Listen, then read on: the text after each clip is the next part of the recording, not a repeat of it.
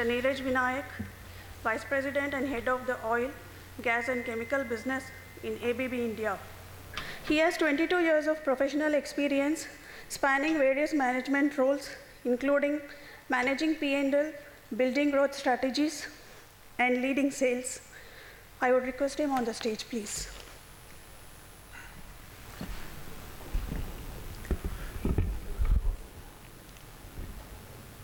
Good afternoon. I think a lot of presentations, beautiful, a lot of new knowledge. As a student sitting out there in the chair, I was learning. But one thing which occurred to me was that we have a very, very huge and very disparate cross-section of people in this room. I have been interacting with quite a few of people during the breaks, maybe early in the morning, and I'm not sure whether all of what was presented in the morning or even something which I'm going to talk about is going to make sense for all of the people in the room. So wherever you believe, you think that it's not something that you gather, you can, obviously I'm not allowed to, take questions, but I'm sure that during the break you can come and get clarifications, and more than welcome. What I'm going to be talking about is more from a process plant perspective. I also actually made some notes about some stuff in the morning, and I thought it would be relevant because a lot of different types of topics we have touched upon. Everybody with me? Thank you. We believe that we touched upon asset management, am I right? We touched upon asset management. So how many of you in the room can define assets?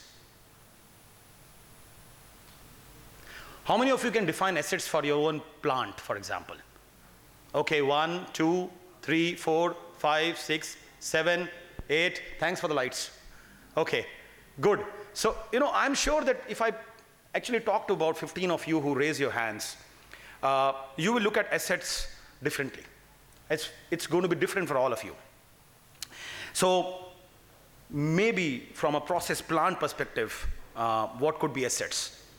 Those of you who are from a little bit of process automation background, assets could be devices, and as Mr. Mehta touched upon in the morning, he has the distinction of having led and commissioned the world's largest refinery complex, and that too with 2 of its phases running on foundation field bus. Now, those of us who are automation background, foundation field bus is not new for us. So when we say in this morning IIoT, Industrial Internet of Things, what are we trying to say?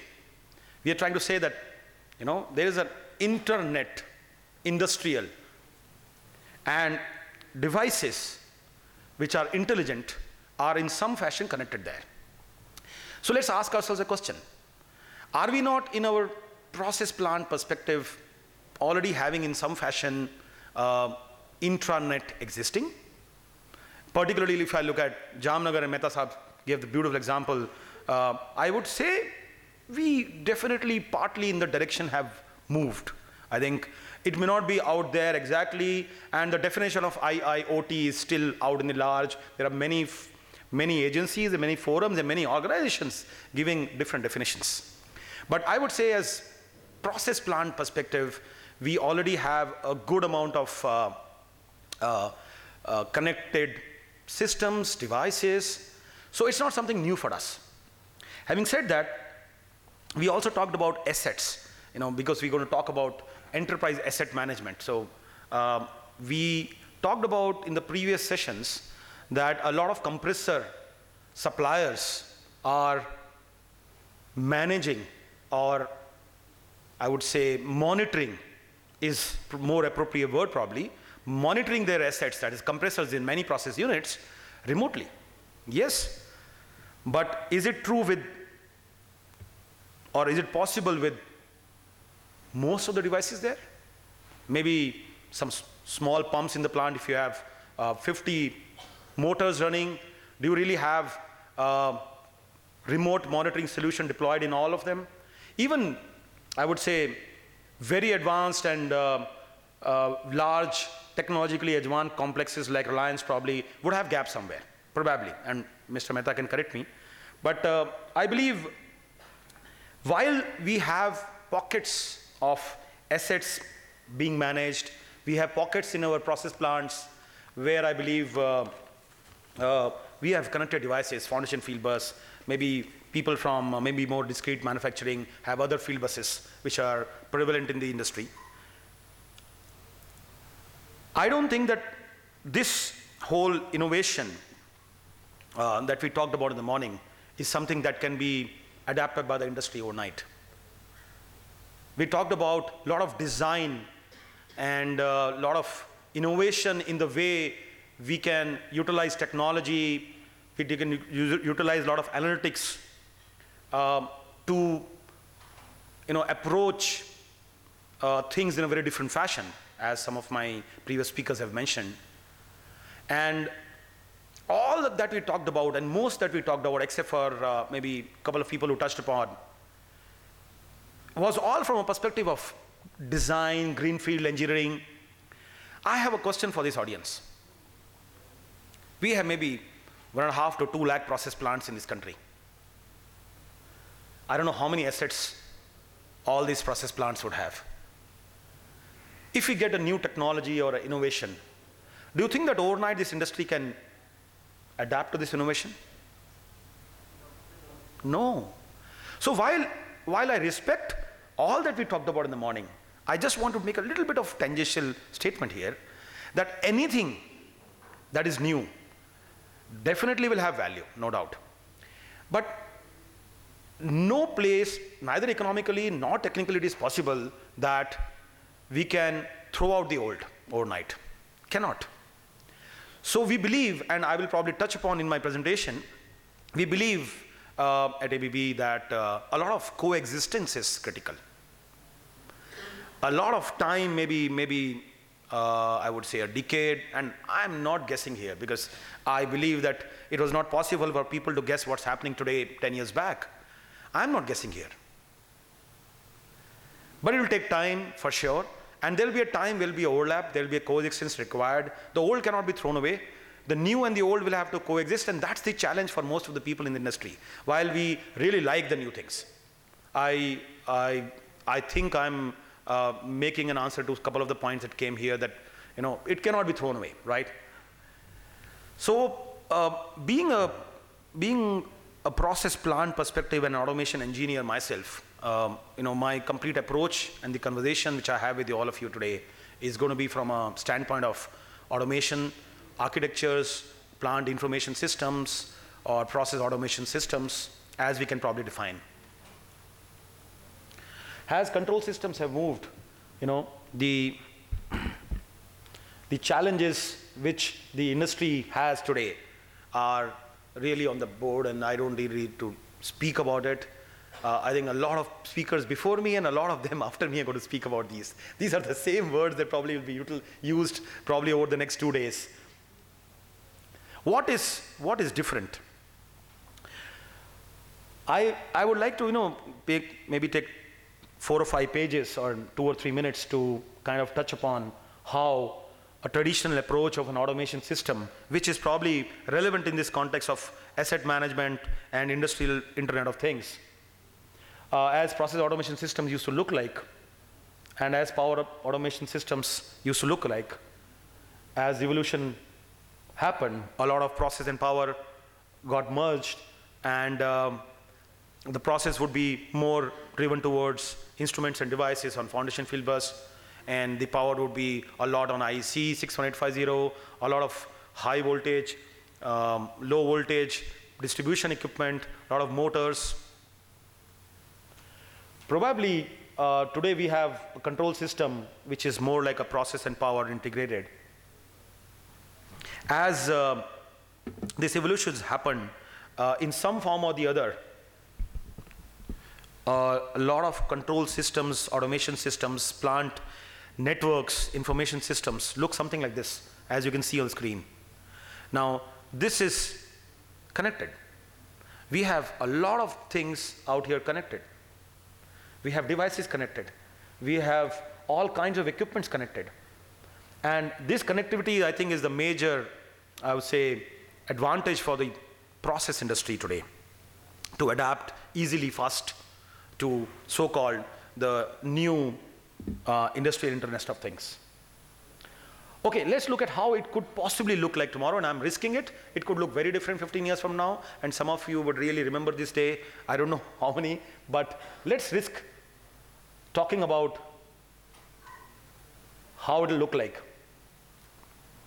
But before that, I wanted to use this page to kind of dwell upon a little discussion that I had with my senior industry friend, Mr. Rehani, in the break. And he said that all this IoT is great, Niraj, but what about the operator in the plant floor? Well, obviously, there are challenges. It's not something which is going to happen so easily. We have two kinds of operators example on the screen. We have an operator who's old, experienced, 25 years, 30 years, having been doing the same thing. He or she can probably spend 2 nights in a plant to solve a problem till the time the plant is up and running. That's how he's being groomed. Now here is a new age operator who is more tech savvy and probably attention span very small. He's looking at the new technology in a very different way. What needs to make sense for all of us is that the so-called industrial Internet of Things, or the innovation that we really bring in through analytics, has to make sense and meaning, so that we take the advantage of the old and also adapt to the old and make sure that the new is able to do more efficiently what the old was. This is, I think, key. That's the bottom line. But as probably things would move, more and more data will be talked about, and more and more data on the hand. People expecting that all our devices around us will be very intelligent. We will be running apps, and we will be running probably in small plants and small units stuff on apps. How many of you have seen in the last maybe month or so Mr. Sachin Tendulkar gave an advertisement about Life Pure water purifier on TV? Life Pure. Okay, 5, 6, 7, 10. Do you all relate that whatever I'm talking about or whatever we are talking about today has got a real live non-industrial example of having an IoT device in your home? The water filter is supposedly, I have not seen it though, purely from the advertisement I can tell you, the water filter is supposedly able to tell you through an app in your hand, in your phone, when the cartridge needs to be replaced. And possibly through the app, a communication goes to a dealer who can probably deliver a cartridge, and who knows, on a credit card detail which is loaded onto your phone, you don't need to even order. The cartridge will be delivered and your credit card will be charged. And that is a live example of IoT. What else? That's very close to our house, our home. But can we all imagine, I being a little bit of oil and gas background, can we imagine when will our LPG cylinder in a house send an email through a Wi-Fi to a dealer that, look, I am only at 5% of LPG now, and now's the time to deliver in the next 2 days. And who knows, data analytics can probably tell you that this particular household requires this gas for next 3 days only. And this is based on the consumption of data of this consumer. And you will have a cylinder delivered in your house exactly a day before when it is going to get over.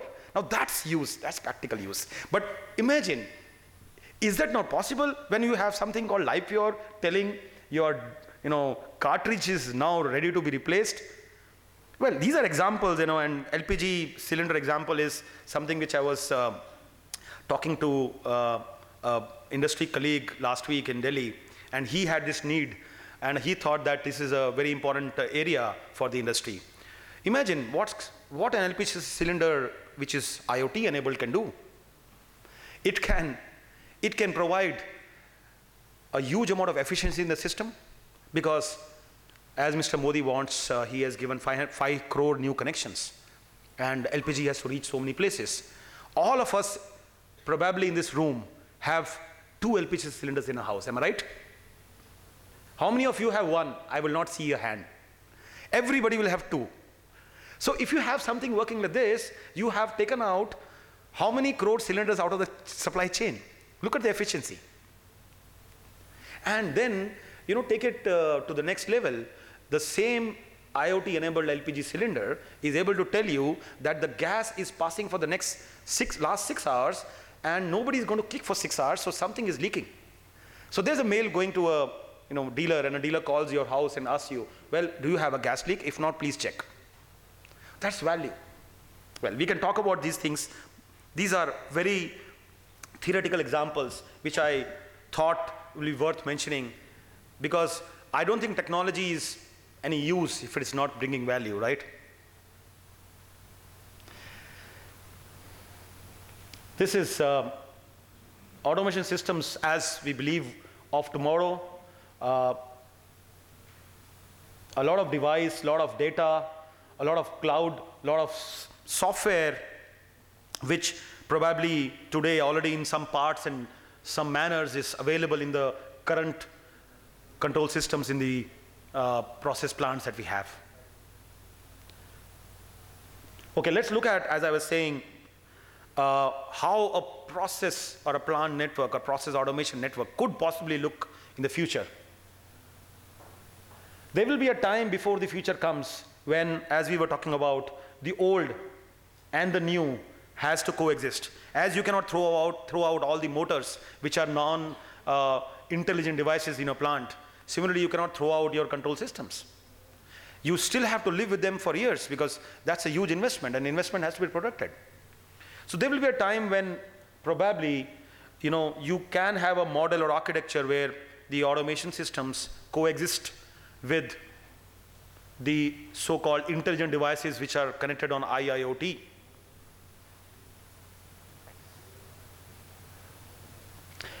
How a lot of stuff which was done in a traditional manner slowly can then translate into a lot of in-home cloud, in-house cloud, external cloud. That's a debate which I cannot get into, but something which can be done with a lot of software, which is possible.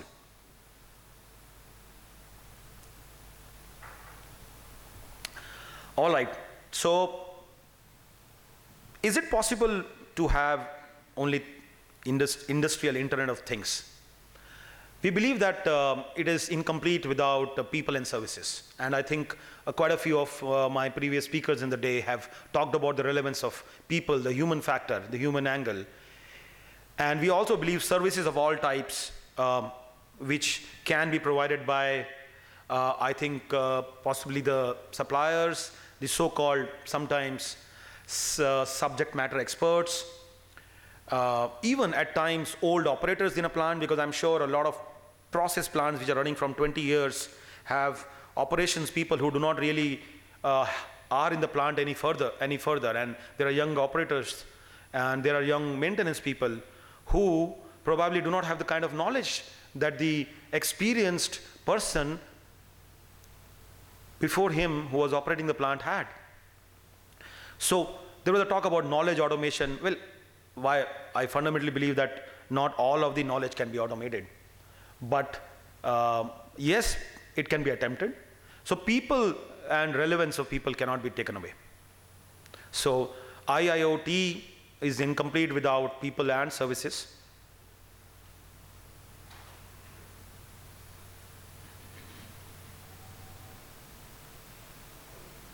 Okay. For industrial Internet of Things, one of the possible way forwards, and I am very careful when I word this page, one of the possible way forwards could be what we are trying to put here. Use existing sensors, use devices which can coexist with equipment and assets, and make the most of the new technologies and the old existing assets. And I'm not advocating this as an architecture. No, please don't misunderstand me. This is one of the possible ways. What is more important here is that while we can have a connected world, we can have an integrated solution, we can have an information network, a plant network, which is really moving on the cutting edge of technology. But what do we do with all this data? And one of my friends from the industry here, from I think Tata Chemicals, was asking in the previous session, is what do we do with so much data that we collect? No?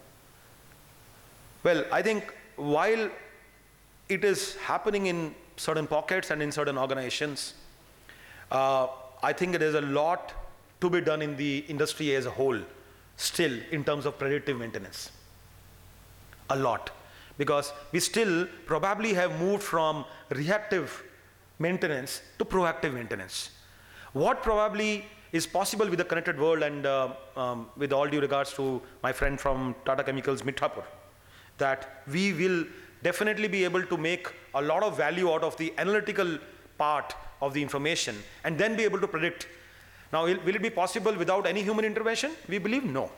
There is knowledge and subject matter experts required.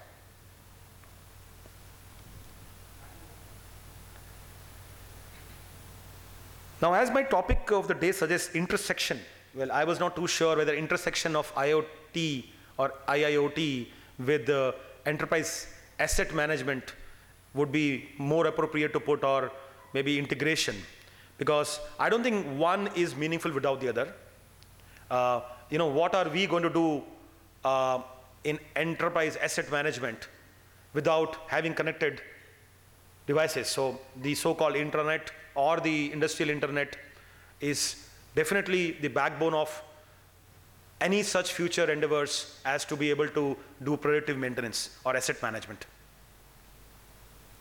Some certain models. I will take a minute to give an example, which is of a shaft train on a motor. I would like you to look at a small little credit card size device which is on the motor out there in the picture. Now that's only one way IoT or IIoT can be exploited. If I have a plant where I have 150 motors, just because there is an innovation today doesn't mean I will be able to throw out all the old motors and get some new intelligent motors in place. So there has to be something in between. How do you really get such devices to be intelligent to the extent that at least a certain amount of value, maybe from an asset management standpoint, comes out? So here's the device which we at ABB take pride we have, which just can be stuck on, and maybe not in a hazardous environment yet, but you can walk through the plant, you can have an app, and it will feed in data about the certain critical parameters of the motor's operation in terms of vibration, temperature, and there are others which I may not be able to talk here. But all the data of your motors is a 2-hour walk in the plant. And you will be able to predict at the end of 2 hours how things are going to work. Now, you don't even talk about a plant Wi-Fi here. We are simply talking about an app, and you walk through the plant. And this device which you're seeing here is no longer a theory. This is something which is available in hand in Bangalore. Some of you are interested can contact some of our colleagues here, and it can be demonstrated to you. It's available very much in Bangalore. I have only 7 minutes left. So what's possible with IoT or IIoT? We believe the whole value chain needs to be optimized, and it's possible only when we have all the things, which is the control part, the operations, maintenance, design, and there are various aspects of these small little boxes that you see on the screen were talked about in the whole day. Maybe a lot will be talked about even today further. But unless we really put it all together, the whole value chain really doesn't deliver. That's our view. And I think there are bits and pieces which are applicable, relevant in each of these pieces. What's key, as we believe at ABB, is that while a lot of data analytics and big data is empowering us, a lot of connected world and IIoT is available as an innovation. New devices will keep coming up. I don't know which direction this whole technology will move. But for sure, one thing which is practical and possible today is collaboration. And if a lot of this connectivity is really leveraged, then a lot of this knowledge management challenges, a lot of this geography location challenges, a lot of this remote operation challenges can be completely taken care of. And that's possible because of this connected, innovated world. See, there is an offshore example. There are live examples of offshore assets now running in the North Sea with completely unmanned platforms. Complete productions running without any people on the offshore. So this is just a depiction. Locations are not important. It's a connected world.